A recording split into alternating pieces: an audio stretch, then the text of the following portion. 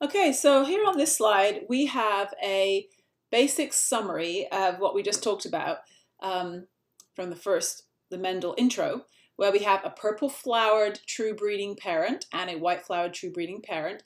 We cross them together and we see in the next generation, all the offspring are purple, and they're as purple as the parents, the purple parent. So there's some genetic terms on here. The P, this means the parental generation. And then F1, this stands for the first generation of offspring. And F2 is the second generation of offspring. So F actually is Latin, and it stands for a Latin word, which is filial, which means son. A lot of these words in genetics are Latin, because genetics has actually been around for a very long time.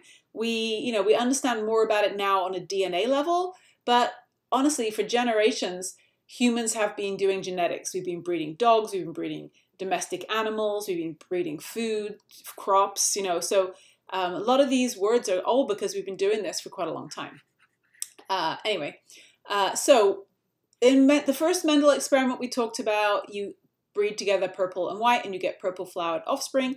The next experiment we didn't quite address yet was what Mendel did next was to take siblings from this F1 generation and cross them, breed them with each other. So it's kind of like breeding brother with sister kind of idea if you are using this to talk about animals.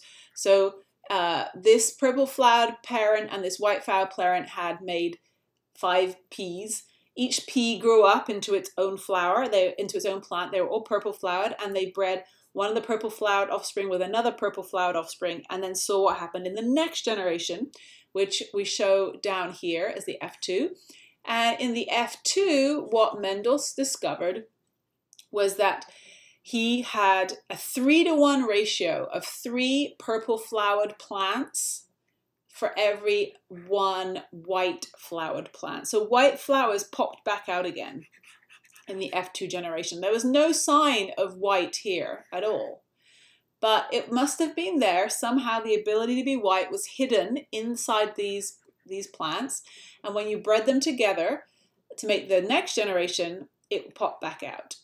All right, so that's the kind of basic background here, and let's talk about what's actually going on at the chromosome level to explain these patterns. Okay, so let's go back to the first part, the parental generation. Here is our purple flowered parent. So I'm going to put purple parent. All right, that was the dad in our example.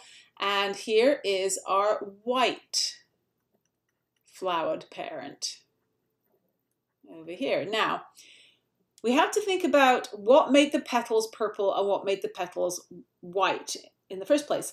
And nowadays, because we know about genetics and DNA and proteins, we can say that there's the purple flowered plants have the ability to make a protein that goes in the petals and makes the petals look purple. So the purpleness of the petals is down to this protein that is in the petals. All right, now we know that proteins are built because you have instructions on how to build them, and those instructions are the genes that are encoded in your DNA. All right, so we're going to say there's a P gene. Now, the P gene comes in different versions. So if we use an uppercase P, this is the gene that makes a protein. So it's a gene or instructions that make a protein that folds up and looks purple.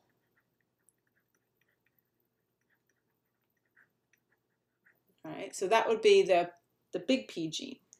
Now, that gene, over multiple generations, it gets copied and copied and copied and passed down, and sometimes errors sneak into that copying, and so that gene can get mutated, and sometimes you may get a different version. I'm going to use a lowercase p. I'm going to try and make it look different to my uppercase P. And this is a version of the uppercase P gene, and it's a gene, but it's a gene that makes a protein. But it doesn't fold up quite right because it's got an amino acid wrong in the sequence. So something's mutated, something's changed. And when the protein folds up, it looks white. All right, so we've got the same gene, the P gene, but the P gene comes in two versions. One version where the sequence is correct, or like normal kind of, I guess you could say, and when that gene is expressed, is transcribed and translated, it makes a protein that folds up and creates a purple color in the cells. If the sequence of the gene is a little bit messed up, when it's transcribed and translated, the protein that is made doesn't fold up quite the same way. There's a little kink in it and it reflects light differently, and the protein ends up looking white instead of purple. And so you end up with a purple flower. All right, so if we take that idea of genes and relate it back to the plants we were looking at in the chromosomes, so we're going to use this purple or sort of dark colored bar to represent the version of the gene that is correct, the big P. All right, the purple protein, right? And we also know that pea plants are diploid. And if you're diploid, a diploid organism, it means that you've got two copies of every chromosome.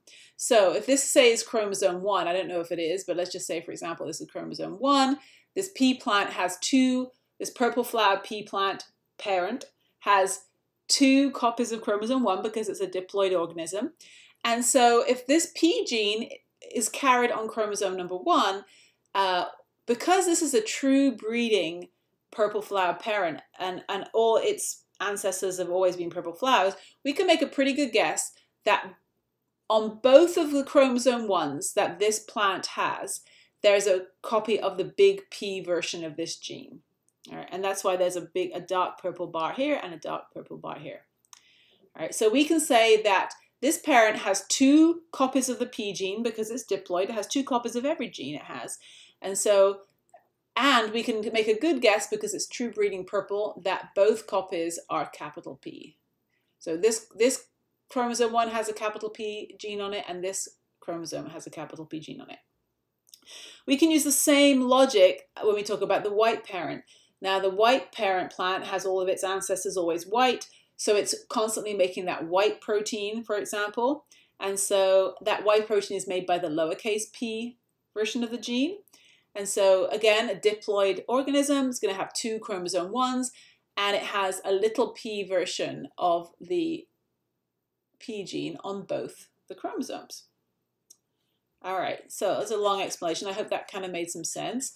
Now, that's the parents. But if they're going to make babies, they've got to make eggs or sperm. And so if this is the purple flowered mom, and this is the white flowered dad, when the mom makes her eggs, she has to make sure that each egg gets only one of each pair of chromosomes. Remember when we learned about meiosis? And if you have a pair of chromosomes, when you make an egg, you only have to take one of the pair into the egg. That's the whole point of the separation during meiosis, to make sure that you separate the pairs and put one of them into the egg, into one egg, and the other one into the other egg. So when this mom makes her eggs, and gametes, remember, is the gender neutral name for egg or sperm, a haploid cell. Some of her eggs, some of her gametes will get this chromosome, and some of her gametes will get that chromosome. In this case, though, it doesn't matter which chromosome they get because both chromosomes have an uppercase P. All right, so now what I'm going to do now is create something called a Punnett square, which you've probably seen before, and it helps you to predict what's going to happen when you breed or cross two organisms together. Now, when you do a Punnett square, there's a couple of things that genetics, sort of rules of genetics. One is that you always put the mom's gametes along the top here. So the mom's gametes. So when this purple flowered mom pea plant makes her eggs, some of her eggs are going to have this chromosome in it, and some of her eggs are going to have that chromosome in it. It's like a 50-50 split, actually. 50% of them will have the one on the left and 50% will have the one on the right. So we can say, if this is going to be the mom's gametes along the top,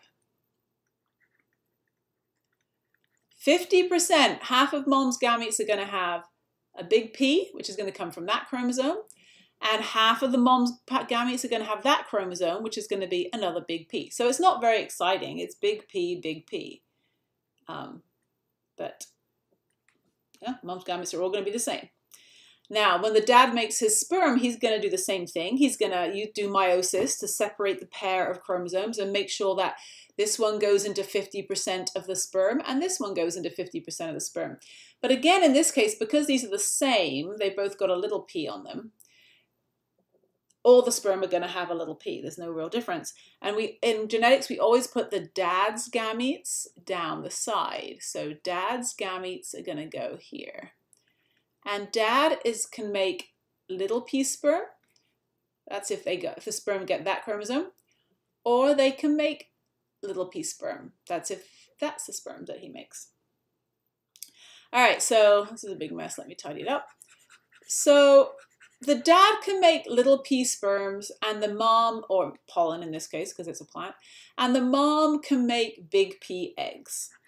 And so at random, one of these eggs is going to meet one of these sperm when a bee brings the pollen or when Mendel pretends to be a bee with a paintbrush. And so what are all the possible things that could come out here? Well, this egg could meet this sperm, in which case you get the big P from the egg and the little p from the sperm. This egg can meet this sperm, in which case you get the big P from the egg and the little p from the sperm. This egg could meet this sperm, in which case you get the big P from the egg and the little p from the sperm. And this egg could meet this sperm. Again, a big P, little p. So you can see here that it doesn't matter which way around you make the babies, it doesn't matter which egg meets which sperm, they're all going to be big P, little p, 100%. And we also know from looking at the plants that this equals a purple flower. Because we know that 100% of the babies in the F1 came out purple flowered, right? Okay, so that sort of links the ideas of meiosis and chromosomes back to the ideas of genetics and a Punnett square. Now, let's get a fresh thing here and say, look at this, the second cross. I'm sorry, look at this cross here. When Mendel crossed the siblings and saw this in the F2. All right, so we're going to cross a mom who we know is big P, little p, with a dad who we know is big P, little p. Now, the mom and the dad both look alike. They're purple. And just looking at them, you wouldn't necessarily know if they were big P, little p, but we do know that they were that because we can go back to their parents, and so we can kind of figure that out, right? So if we do a Punnett square again, just like we did on the other slide, I'm going to try and make it not too squishy. All right. So remember, once again, you put the mom along the top. The mom goes here. And the dad goes here. All right. And so what has the mom got in terms of versions of the P gene that she could put in her eggs? Well, she's got the big P allele on one of her chromosomes, and she's got the little P allele on the other one of the pair. So half of her eggs are going to get the big P chromosome, and half of the eggs are going to get the little p chromosome. All right. Now, what about the dad? When he makes sperm, 50% of his sperm are going to have big P's in them, and 50% of his sperm are going to have little p's in them. I should say pollen, really, but we're talking about plants. All right. So then here's the things the mom can make along the top. Here's the things the dad can make down the side. Any one of these things could come into contact with any one of the other one during fertilization. So what can happen here? If big P meets big P, the baby's going to be like this. If this one meets this one, it's going to be like that. If this one meets this one, it's going to be like that. And if the two little p's meet, you're going to get this. Now, this is what happens in our F2. And we can see here that this one's going to be purple, this one's going to be purple, this one's going to be purple, but this one is going to be white because it doesn't have a single copy of the gene that allows you to make the purple colored protein, right? This one can make purple protein, like it's got 2 copies of the gene, so it's making purple protein. This one can make purple protein fine. This one can make purple protein fine. This one can't make any purple protein, which is why it's going to end up looking white. And if you look at the numbers here, this explains why you've got 1, 2, 3 purple flowers for every 1 white flowered plant in the F2.